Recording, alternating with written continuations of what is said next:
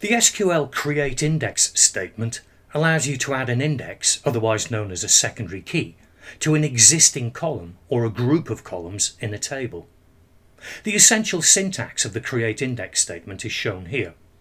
The keywords create index or create unique index are followed by the name of the index. The on clause specifies the name of the table, then, in parentheses, the name of the column to be indexed, or a comma-separated list of column names. This example creates an index called IDX last name on the last name column of the customers table.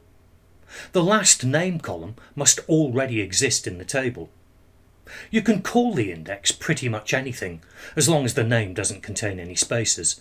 It's conventional to use the name of the column prefixed with IDX, like this.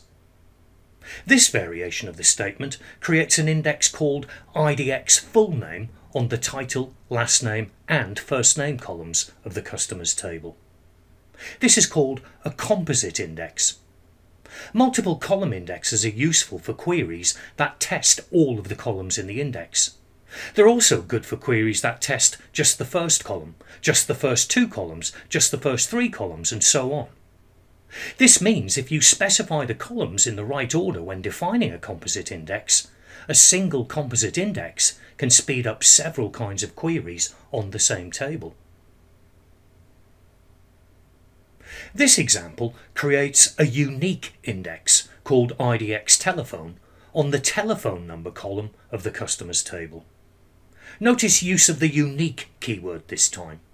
This will ensure that each customer record has a unique telephone number. In MySQL and Microsoft Access, create index and create unique index will create non-clustered indexes. To create a clustered index in either of these database management systems, you should add a primary key, and this will automatically become the clustered index. There can only be one clustered index per table, because the records are stored in order of the clustered index. SQL Server will also automatically make the primary key a clustered index, but in SQL Server this can be undone. Then a different column or group of columns can be nominated as the clustered index.